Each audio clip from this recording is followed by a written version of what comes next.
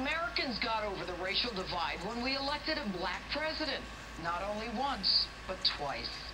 Americans overwhelmingly voted for the man, blind to his color. His color made no difference to American voters. Long past the issue of race, voters long past the Civil War, long past the Civil Rights era, focused more on the content of the character than the color of the skin. But this week's shooting of 12 police officers and 2 civilians in Dallas is a reflection of a new, deep division created by that very man. The shooting in Dallas was not just about racism. Make no mistake, that dirtbag shooter, who will remain nameless in this open, was a racist. An African-American, he wanted to kill only white people, especially white officers. And the shooting in Dallas wasn't just about police brutality. I got news for you, folks. Police brutality is colorblind. It crosses all racial and ethnic lines. I know I've prosecuted them. And it wasn't just about someone mentally ill. I've always found that stigma too easy an excuse for evil. And it wasn't about guns either. Dallas was about anarchy. It was about lawlessness. It was about rhetoric, the rhetoric that too easily inflames those who feel wronged. Rhetoric that does nothing but repeatedly stoke the flames and scars of old wounds resolved long ago. At a time when Americans were both experiencing and fearing the reality of a Muslim jihad against us, our president, at a prayer breakfast no less, attempts to reconcile or explain murders in the name of Allah with this. Unless we get on our high horse and think this is unique to some other place, remember that during the Crusades and the Inquisition, people committed terrible deeds in the name of Christ.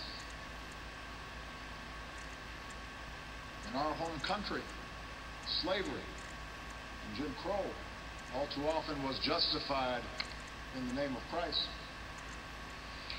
And after the shooting of 12 police officers, he seeks to again remind us not of the situation of the 12 officers shot, the shooting and the injured and the trauma that surrounded it, but instead talks of the deaths of 2 African Americans. A follow-up that seems like another get off your high horse, folks, it's your turn. Americans of all races and all backgrounds are also rightly saddened and angered about the deaths of Alton Sterling and Philando Castile, and about the larger persistent problem of African Americans and Latinos being treated differently in our criminal justice system.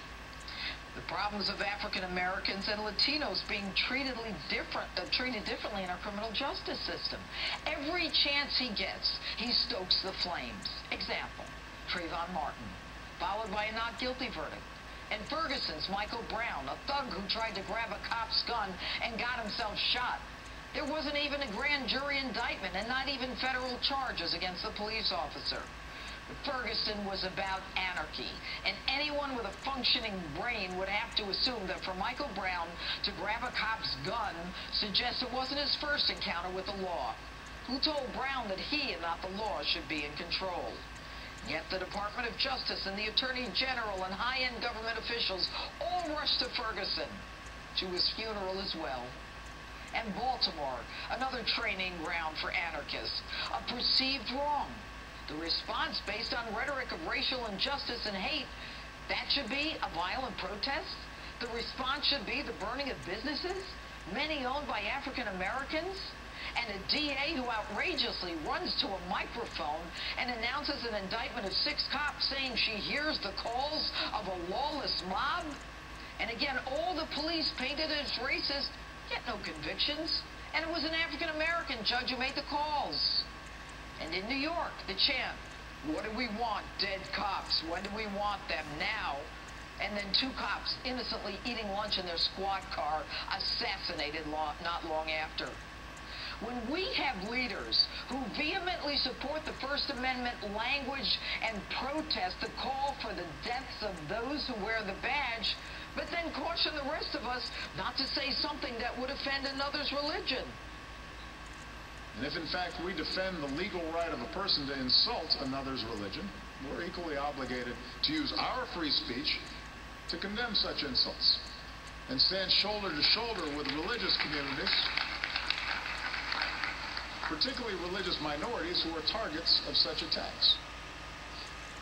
And our president, upon hearing of the assassination of 5 police officers, all white, and the shooting of another 7 officers, wants to talk about a white kid walking into a black church shooting. Why, Mr. President, are you even bringing this up? It's the same thing you did at the prayer breakfast. After an American has his head cut off, you want to talk about the Crusades. It's as if it's your turn. Mr. President, you have done nothing but tell us we deserve it. You have done nothing but look back in the rearview mirror. But when I look at Dallas, all I saw were whites and blacks running away from anarchy. All I saw were whites and blacks picking each other up. That's the America I see, and no one is going to change my mind. And no one, not even you, Mr. President, is going to do that. In politics and in life, ignorance is not a virtue.